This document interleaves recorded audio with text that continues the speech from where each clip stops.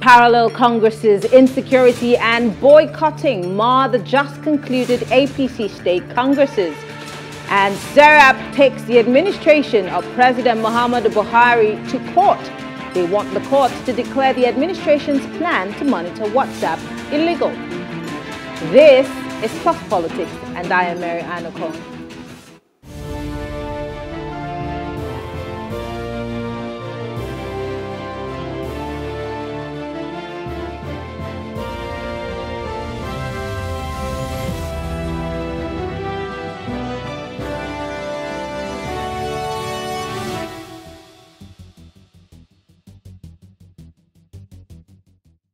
The just concluded APC Congress experienced a variety of issues in various states in the country.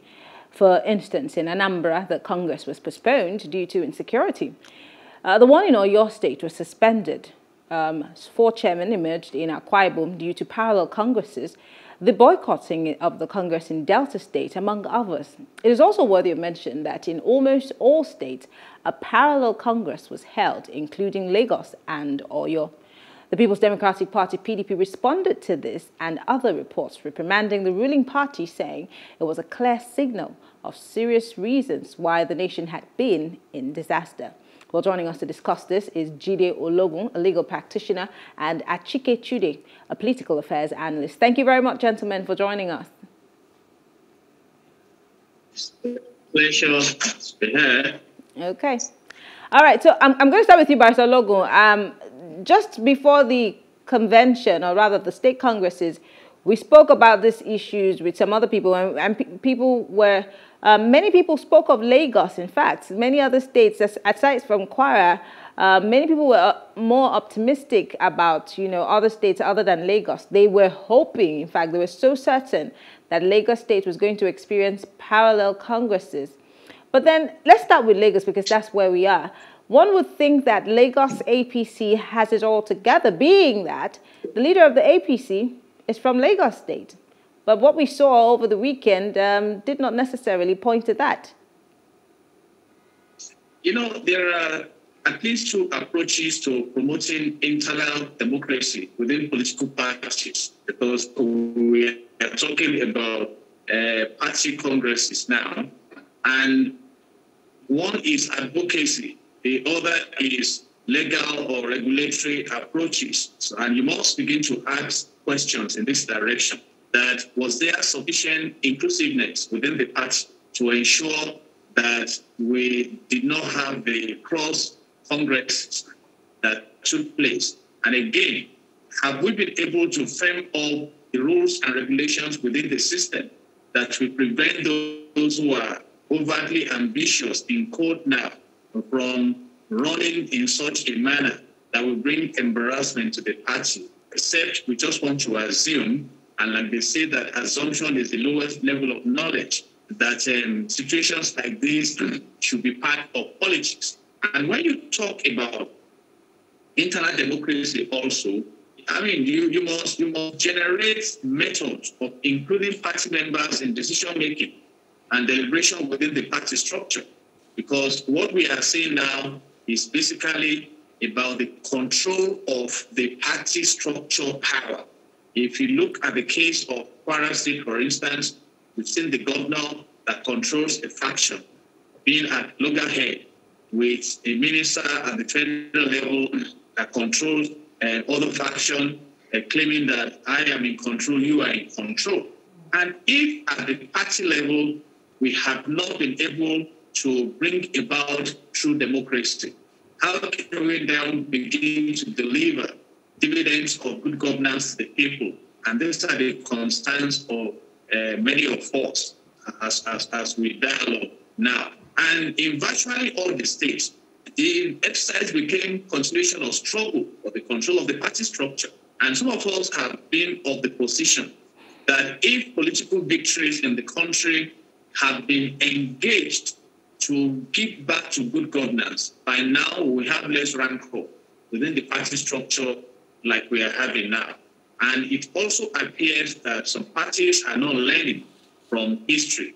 We recall how the crisis in the primaries in Rivers State and some other states led to APC losing out to the other party. Recently, in Edo State also, we saw the rancors within the party that made Governor Obaseki to jump the boat of APC, and he crossed to PDP. And he won the election as a candidate, and that was victory for PDP. So I think for now, we should have gone beyond the inability to put our houses in order, so that when we eventually step into the opportunity of managing the nation at the macro level, we also come out with excellent results. Okay, let me move to Achike. Achike, still staying with Lagos. Let's not forget that Lagos State APC came up with the whole Southwest for Asiwaju, and you know the Southwest is also pushing for presidency to the South. And if this is what we're seeing, don't forget the states, the majority of the states that had rancor, or your state had its own issues. Ologun State, reportedly there were gunshots. Kwara State, I mean, the numbers are being raked in. If the Southwest does not, or is not seen to be able to put itself together, how can they be pushing or positioning for a presidency? Be that, I mean, whoever it might be, whether it's from Lagos, whether it's from any other state, how should, I mean, the voting populace look at the APC in the Southwest? Yeah, well, the Southwest, like you have rightly said, is supposed to be the hunting ground of the APC, the home of the APC. And of course, if you're talking about the APC, you're talking of one major person, Bola Ahmed Tinubu, the Asiwaju. He is you could call him the spiritual head of the APC or political head of the APC, but the reality is that he has been the leader, unchallenged, undisputed, for so many years now, starting from the ACN and all that, AC and all that, and then the APC, obviously. But what you have been seeing, or what we have been seeing in the past few days, is a diminution of his authority, and the really, respect. how so? When you say diminishing of his authority, how so? I mean, yes, of course, he does have. He is the leader of the party, but he cannot tell states and the state level parties how to run their internal party democracy, can he?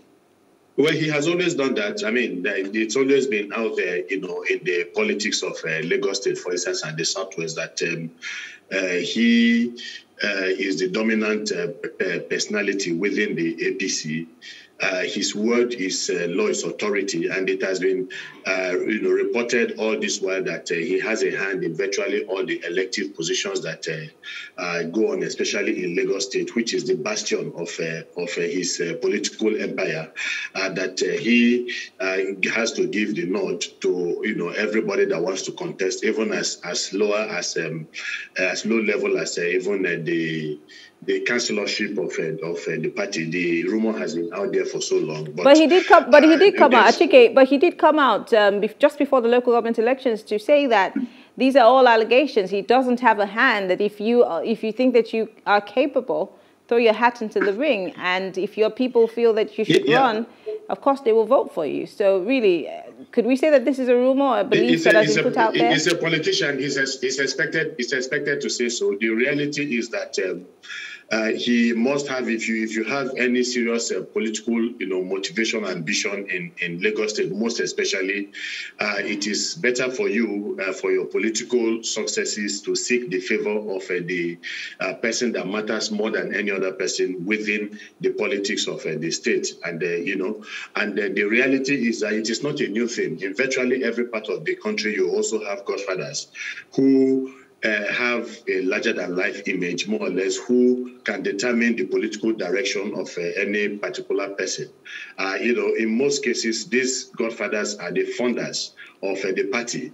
And because they are the founders of the party, they tend to have a very big say in what happens within the party structure. Do not forget that in the First Republic, we had members of political parties who were contributing to the fortunes of these parties.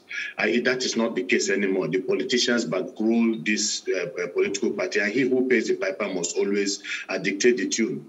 But I was talking about the diminution of his influence in the Southwest, especially in Lagos. Do not forget that at a particular point in time when the APC had swept the entire Southwest, it took some intrigues with Obasanjo in discussion with Tinubu to allow the PDP win some concessions within the Southwest, especially the governorships of some of the states in the Southwest, which Obasanjo, somehow went against some agreements that they already had in place with Tinubu. But Tinubu was able to bounce back, and his party was able to bounce back. But over time, you have seen the APC or the ACN before they suffer losses in places like Osun State before now, in places like Ekiti State, and in places like Oyo State. The empire before then had, moved to most of the states in the Southwest. So, but you still have a very strong bastion, which is Lagos State. But over the past few years and in the last few congresses that we have had in the state, you have had opposition. In fact, from 1999, when he was governor, two-term governor of Lagos State, till about when Fashola, was governor and left office as governor, there was nobody who had the guts, who had the courage, who had the clout to challenge Tinubu or to challenge the political hegemony of Lagos State at a particular, for that period of time. But over time, just like the last Congress that we had, we've had people who have shown that courage for whatever reason to challenge the hegemon in Lagos State. And that is what we are seeing again in the primaries that have taken place. But it is not just an APC thing, Lagos thing or Southwest thing. It is a problem with the APC as a political party. And that has to do with the fact that this is a party, that brought people from different, disparate leanings to come together and to form a political party. But in the structure of the party and in the way the party goes about doing its things, you realize that somehow they have fallen short of a political party. So you just have a political party in name, but more or less the APC as a political party is more of an association of people with similar interests. And what are those interests? Power, raw power, political power for the sake of power itself.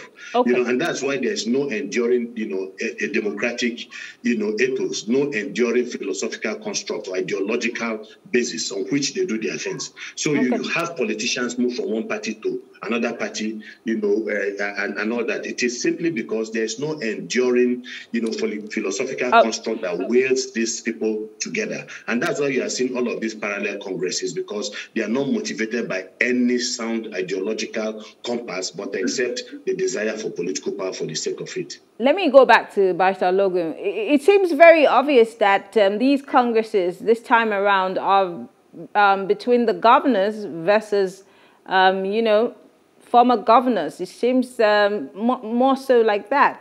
And we've also seen stories of, the former governors of Osun and Ogun states maybe having to lose out as a result of these congresses. I mean, we've seen even the former, the Minister for Information in his state, it's a versus between the governor versus him, and then versus the Minister of State for Transportation in Kwara State.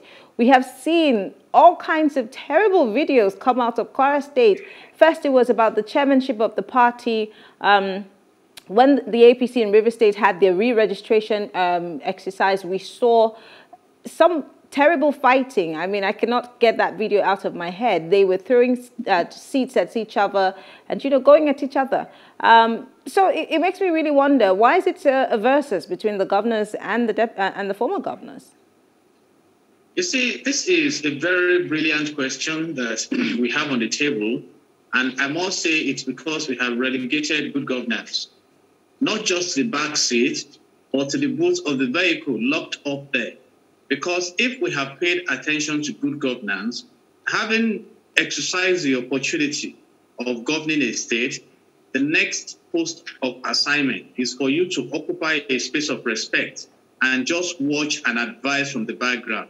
But now that we have found ourselves in a different democracy in Nigeria, where it may be the government of the people, by the government, and for the elite. So you see people clamoring for power.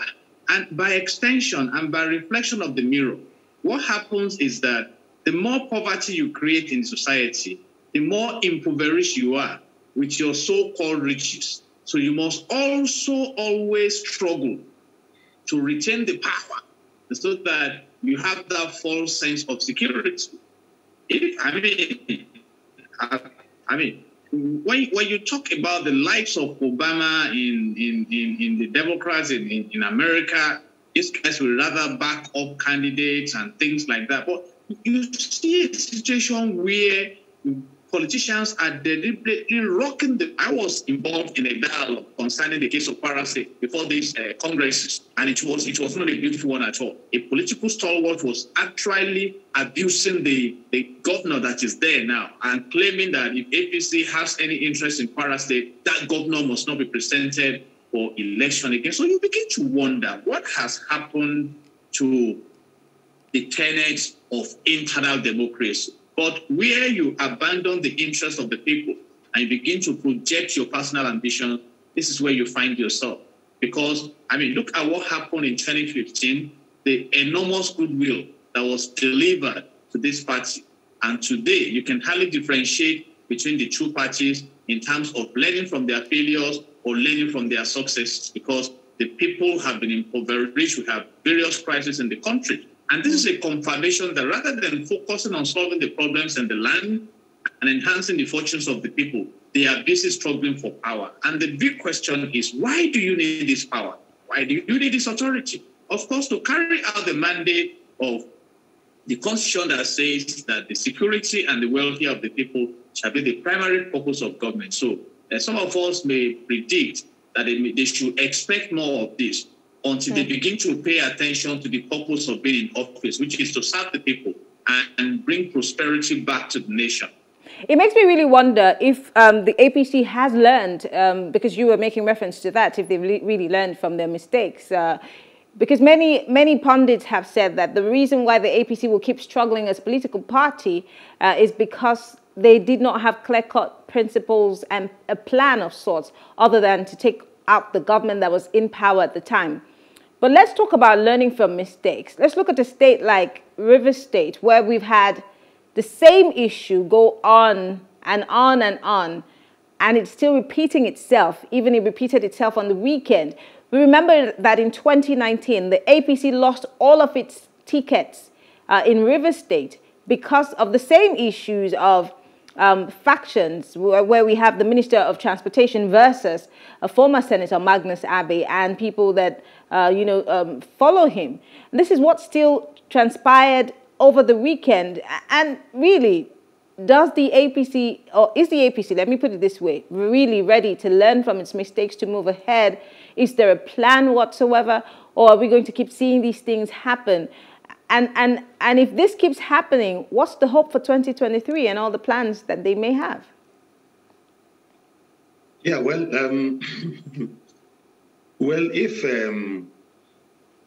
if a politician, by definition, is somebody who seeks electoral office in an election for the purpose of improving on the lives of the people, if that is a primary motivation for politics and for politicians, then those of them who are, politicians in this country are not exactly politicians, but you could describe them as mercenaries, or people who, the mercenary is essentially a soldier of fortune. There are no moral compulsions, and so he seeks power for the sake of power, and we have talked about it, and that there's no enduring democratic ethos that motivates them. There is nothing altruistic in their involvement with politics, but they see politics as a basis, as a basis, for self-aggrandizement, and that is what we have seen over the years. And so you wonder why a country like Nigeria, after 60 years of independence, finds itself in such a economic, political quagmire, morass. It is simply because the people who we call politicians are more or less a band of soldiers of fortune who have realized that there's a legitimate process for illegitimate acquisition of wealth. And that process is to get into the political terrain, under a system that is perverse, and then make the most out of that system. And so we have seen them feather their nest successfully, smiling to the banks over the years, whether as governors, as ministers, as presidents, and so on. And that is why a country that is so blessed with all manners of resources, mineral and then, human resources, is wallowing in mediocrity. Of course, the politicians have not, there's a saying that, the person, the human, being, or Nigerian politician has learned nothing and has forgotten nothing. And that is why you are talking about what happened, what transpired in the past few years in Rivers State, repeating itself, again, and in virtually every state of the country. And this is, of course, we all remember how the APC came to power. Just like you said in your opening, they came to power. They came to power because they wanted power, and so they did everything to remove the government of the day. But having come to power, they realized that they were not ready, and that is why they have hardly been able to deliver, as much as they should have delivered as a political party. So what you see in terms of delivery is just mere tokenism, within the political space. So they have forgotten nothing, they have learned nothing, and that's why they continue to move along the same trajectory. And you cannot, like they say, you cannot keep on doing the same thing in order to get a different set of results. So it's what they are known for. It is the confusion they are known for that we are seeing. So there's nothing new. There's really no redeeming quality about the APC as a political party. I don't want to talk about the other party because you also say the same thing about it. But then the discussion we will get to the point where in closing we will talk about it. But let's talk about some of the legalities. Barrister Ologun, we're taking this question to you. Let's talk about the legalities of these parallel congresses, because now it's very difficult. It's difficult to really know who's who or who INEC is going to recognize, because that's my question. Who will INEC recognize? Which congresses will INEC look at as the original congresses? Now, I'm asking because according to the Punch newspaper, APC's national caretaker chairman was present at the Congress organized by the current governor in both Ogun State and I think Osun State. So it makes me really wonder, which ones will INEC have to, give a nod to in this regard? Because it looks like almost half of the states across the country for the APC had parallel congresses. Enugu State had parallel congresses also, even though the one that was supported by the leadership of the APC had a different person emerging, and there was another one that was held in another location. So it makes a mess of everything. How does INEC come in here, and where's the legality in all of this? INEC's position is very simple. Parties are expected to present candidates. And from the body language of the APC, from what we have been monitoring, I think the governors in the states may have upper hand with their supporters against the parallel congresses. And if that is the direction the party is flowing, then you expect that candidates that are presented by the group loyal to the governor or the group that the governor is loyal to will eventually be presented. So it's a function of power game. But like I said earlier, can the party at this point now look inward and consider the gap in the existing laws and come up with new laws that will prevent the sustainability of this present crisis? For example, is it wrong, for instance, if the party comes up with the rule that the moment the party decides to go on Congress, anyone who decides to have a parallel Congress, this is what will happen, or it will not be allowed, it will be delisted, rather than being reactive. For example, look at clause 87 of the electoral bill that has just been presented for the assent of the president. It has specifically recommended direct primaries for the parties. So right now, indirect primary is not even an option. But in the absence of clarity you have what we call ambiguous law. And when you have ambiguous laws, it can be interpreted by anybody to flow in any direction. So for APC to show leadership and maximize the benefits of victory at the polls, they must come together. And may I suggest, there are about 5 steps to conflict resolution, because you cannot rule out conflicts when you discuss relationship management. Public relations, you define the source of the conflict. What is the source of the conflict that you're having within the party? Is it that some feel marginalized, the different kinds of agitation, just like what you have in the nation generally? Number 2, you look beyond the incident, and you need a very strong management skills in this area. You have to listen to the parties, look at the long-term effects of your decision. And number 3, you request for solutions from the conflicting parties. Then number 4, you identify solutions that will be applicable to the parties that are conflicting with each other. Then you go to the point of agreement and you apply this agreement so that you can have unity.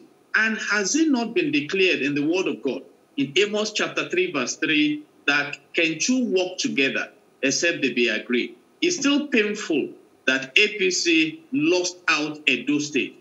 I mean, it was imagined that the governor then that was in APC was not going to flex enough muscle to win at the polls, but he did. But we are having a repeat now in the country and in some of the states. And what we have observed is that at the macro level, we are yet to come to the point where government is interested in enhancing the fortunes of the people. And as long as the selfish interest in politicking, the unbridled ambition, the crave for power that is not engaged to maximize the resources of the country are on the front burner, we continue to have instances like this where they beat each other up, scatter everything. And it's really unfortunate that the democracy we have adopted, we have so bastardized it that those who defined it may be struggling now to really come to the real definition of democracy, because democracy is the government of the people, by the people, and for the people. And it must be to benefit the people. It must be in the interest of the people. Or can we claim that that is where we are as a nation now? So, and they say that's a whole conversation on its own, if you ask me. But lastly, before we wrap things up, the People's Democratic Party, the PDP, seems to be somewhat, for want of a better word, gloating in the face of the APC as they have seen the results of, the weekend congresses.